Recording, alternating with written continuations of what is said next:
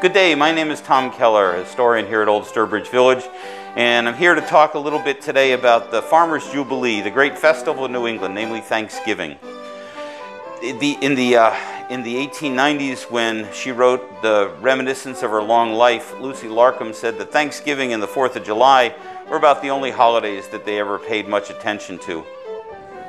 Thanksgiving, of course, is a great feast, great family celebration, and it harkens back to the Pilgrim mothers and fathers and the native people who had their three-day feast in 1621. Of course, that little fact of history wasn't rediscovered until the 1840s, but even in the 1830s and before, New Englanders made the connection between the early settlers and the native people around here.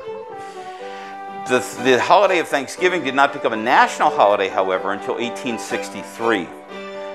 Decades before, in 1840, Sarah Josepha Hale, who was the editor of Godey's Ladies' Book, an influential fashion magazine of the day, started a campaign to make Thanksgiving not just a New England holiday, but a national holiday.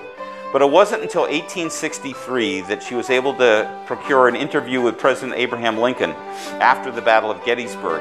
And she persuaded Lincoln that it was very fitting that he proclaim a national day of Thanksgiving. And ever since, our presidents have proclaimed Thanksgiving as a national holiday.